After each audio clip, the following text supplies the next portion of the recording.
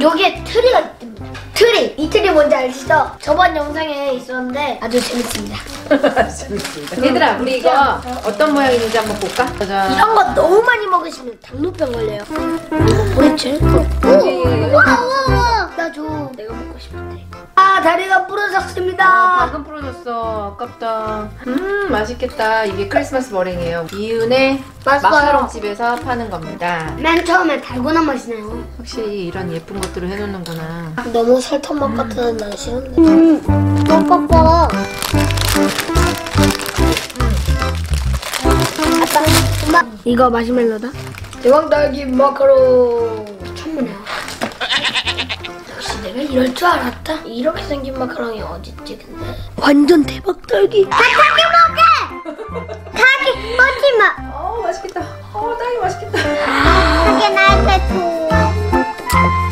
딸기만 한 입. 나 딸기 먹고 싶다. 이렇게 큰 딸기 처음 봐. 무슨 맛이야? 맨 처음엔 달고나 맛이었다가 그 다음에 다 설탕 맛이야.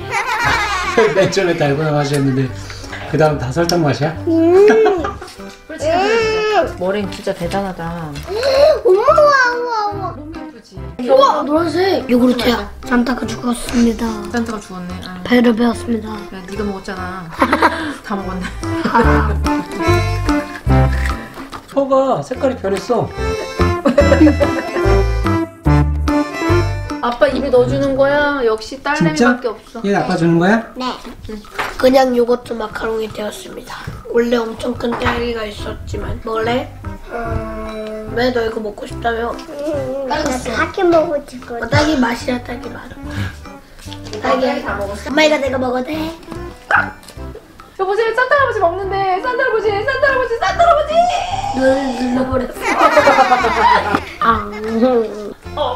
민트 초콜릿 이거? 민트 초콜릿? 민트 초콜릿은 내 스타일이 아니다. 아, 그래요? 이유네마카롱이라고 수요일하고 토요일인가 일주일에 2번 정도밖에 문을 안 여는데 배송. 나머지는 다 온라인으로 예약 주문입니다. 협찬받은 거 아닙니다. 지인한테 선물 받았고요. 사서 먹을 수 있을 만큼. 저 스타일은 아니에요. 너무 단 거 이런 거 많이 못 먹겠다. 너무 달아서. 많이 먹지 마. 엄마가 좋아하는 녹차야? 응. 그래서 1위가 엄마 주는 거야? 와, 이거 녹차 진짜 고급지다 맛. 그거 진짜 엄마. 진짜 맛있는 녹차야. 근데 그냥 녹차 아니야. 나 맛있는 녹차 좋아하는데 원래. 자, 안에 초코가 들어가 있는 맛있는 녹차. 엄마 녹차 너무 진해서 싫다. 어른들 입맛은 이게 진짜 이거 이렇게 많이 사가는 줄 서서 많이 사가는 이유가 있겠다. 확실히 가격 대비 너무 괜찮아. 3,000원이야. 이거 3,000원. 봐요. 백화점에서는 6,000원. 이거 봐요. 네, 여튼 보세요. 먹어보세요. 그러면 바람이 돼요.